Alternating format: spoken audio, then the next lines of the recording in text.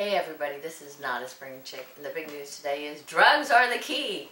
Yeah, they're the key to getting you a pardon because, well, the president's thinking it's not so bad if you did drugs, or you were selling drugs, or, yes, anything associated with drugs. You could get a pardon. Well, for now, we're going to bring Oldecam on with comments on the headlines of today. And it's all over for the Republicans. Well, according to this morning, because they said that the Obamacare is going over so well today that the Democrats now are looking at gaining seats from Republicans, and then the problem is that the president, who came out this morning with another victory lap. We now have 8.5 million signed up. Okay, here's the problem is, the system does no more than 50,000 people a day. Last Thursday he had 8 million. The day is Monday. That is Friday, Saturday, Sunday. You can't have more than 150,000 people signed up. And he's got 500,000 on a system that would take 10 days to do it. And Putin allies suggest U.S. sanctions on his bank have backfired. Well, because they're laughing at the United States. They took the money from American banks and just transferred it to European banks. He gave everybody like a 3-week shot to pull their funds out. What? And they did it. All the Russian businessmen yanked all the funds out of this country. We know because the money is totally dried up for Russian investment in American film productions. Yeah, we've seen that directly. Yeah. Michael Bloomberg is starting a gun control organization to take on the NRA. Well, he's doing it to save the families in this country. The problem comes is that Michael Bloomberg spent $10 million of money on his gun control thing to uproot Republican governors because he wanted to put friendly Democratic governors in. He didn't get one win out of the money he spent. And they said, why? Because the money he's spending the money in states where they don't believe in gun control. And he's trying to get people that carry rifles in their back windows to surrender their rifles to the authorities and turn their states over to Democrats, which they said, well, as one of the people said yesterday, he said he could take all his $10 billion he has, and the only way he's going to get people to change their minds in a state where guns are popular in is to buy each person that he's doing it, which they said you can do. But And San Francisco probe leading to entrapment claims. Oh, they're claiming these guys that were caught breaking the law. You know, like the guy that basically was selling all the, that basically passed legislation to restrict weapons and then was caught sending, right there, they were doing a thing on crowdfunding and housing. But he was doing business with people on the bad guy side, like Al-Qaeda and things, and selling them the guns that he was getting forbidden to own in the state of California. And we're talking heavy weaponry he was selling to them. What? But you can't convict me because I was entrapped. What? No, he basically, I'm guessing they said, has a record of gun trafficking. And they were ignoring it.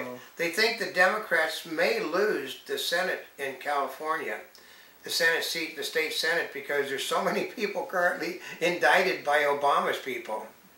And Stone's planned first Israel gig, but urged to reconsider. We're going to make something very plain. Mick Jagger. Ooh, what religion do you think Mick Jagger might be?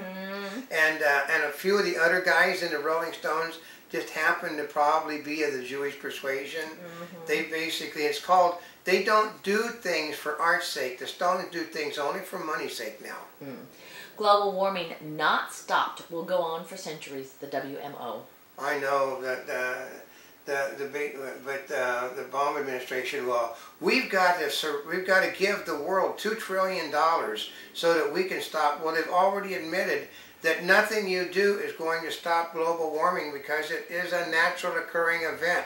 One volcano, when it goes, equals every automobile and plant in the world for a year. One shot into the atmosphere.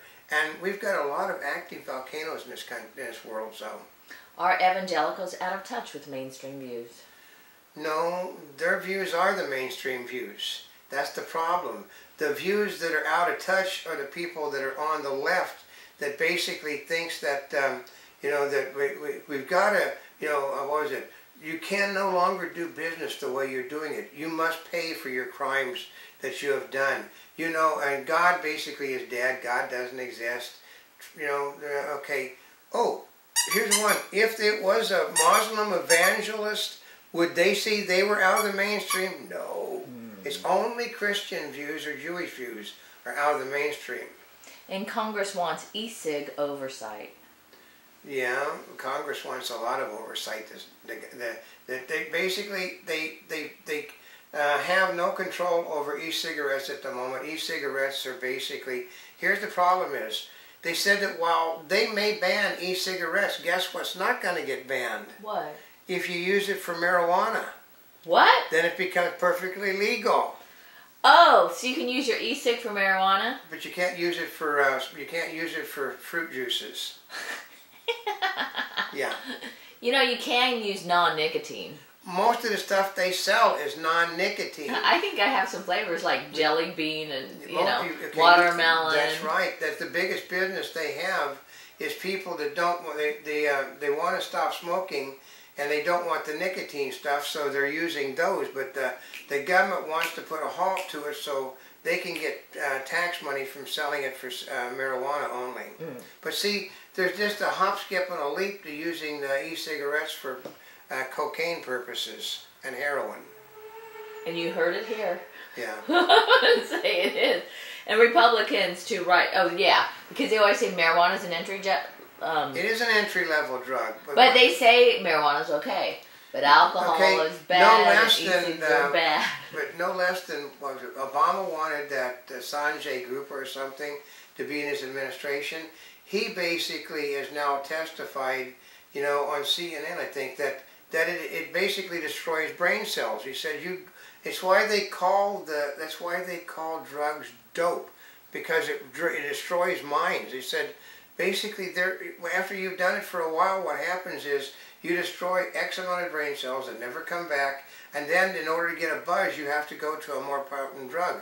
Obama and Holder don't think there's anything illegal about taking drugs that can kill tens of thousands of people. And Congress wants e-cig. Oh, we could have that. Republicans to write budget they expect the president to love. Well, yeah, because they're going to give Obama everything he wants, which is why they said, here's what I've been told is going to happen. If the Republicans take the Senate, McConnell is going to be gone. And they already have the House. If they take the Senate, Boehner goes also. And then the Republicans first impeach Obama in the House and Senate. Then they put Biden behind Biden. Biden obviously has Alzheimer's disease. It's sort of easy to figure that out. They can have him put in a mental facility for 30 days to test whether he has the problem or not. In 30 days, they will undo every single thing that the Obama administration did, every one of them. So they don't even have to win the presidency. If they take the Senate, they take the presidency. It's that simple. Obama knows it. Snowden regrets staged Putin Q&A. Oh yeah, he asked, do the Russians monitor people's conversations? He said, unlike the United States, we don't. Well, okay, every country in Europe monitors your conversations. I always like to do this. I worked on A Dirty Dozen. I was there when they did the scene the day where Charles Bronson, I didn't do anything wrong. And Lee Marvin says, we both know that, but you got caught. That's what happened with the NSA. They got caught breaking the rules. And Crimeans find their new lives in Russia harder than expected. You know, it's back to basically the food isn't as good. Nothing is as good under the Russian government. So. And did the U.S. choose the wrong allies in the global fight against terrorism? Well, they chose the guys that weren't on the side of the Muslim terrorists. So they figure, well, we should have sided with Al Qaeda, and we should have sided with the Taliban, and then we wouldn't have ever had these problems. Well, they killed the guys. The people we sided with didn't kill the people in the trade towers. They didn't? Al Qaeda and the Taliban were the bad guys, folks. Oh. Remember, they basically think the bad guys are the good guys under the Obama administration and his friends in the media. Well, Anthony Weiner finally gets a media job he wanted all along. Well, yeah. What was that? Basically, he's now a pundit explaining things for I think MSNBC. So. Really? Well, they keep swinging. The further left the NBC goes, the less audience they have. They're now underneath the reruns of Leave It to Beaver. Oh no! Yeah. And voters pessimistic about the economy and positive about pot, the new poll says. I know, because, okay, here it is.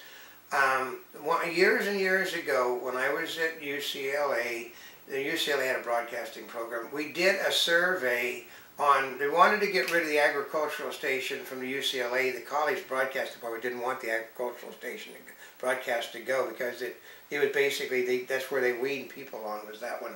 And so we were given a survey. We only picked out houses that had television antennas that were in the country. Anything outside the city limits. And guess what it showed, that survey? What? That the people in the survey overwhelmingly approved of agricultural television in the morning. Because they were all farms, and you knew they were farms. They had television antennas up on their homes, and they were agriculture oriented. So you basically just went to every single one of them, and none of the houses that didn't have TV antennas, that didn't have farms on them. And voters pessimistic about the economy and positive about pot, the new poll says. I know she likes that. What is? Okay, let's see. Immigration activists blast Obama. Well, because they want him, they said that it's inhumane to deport these people. You know what Flea Obama said? Oliver Wendell Holmes said, the law is the law is the law. If you don't like the law, change the law. Don't break the law, which is what's being done. If they come, okay, if we do the same thing in Mexico, they put us in a jail cell. Yeah. Yeah. Then they deport you. Or sometimes they put you in the jail cell and you get lost for many years. Then they deport you. Christians have to understand that they are not being singled out. Oh, absolutely they're being singled out. Obama does not like Christians. They basically questioned him going to church on Sunday. What? Well, because they said he has he's done everything he possibly can do to hurt the Christians in this country and the Jews in the Middle East, and he goes to a church, on a Catholic church on Sunday. Of course he went to a Catholic church on Sunday. Yeah, make himself look good. And a Monty Bubbleism from the Mark Twain of the Animal Kingdom. Okay, basically the laws are there for a reason.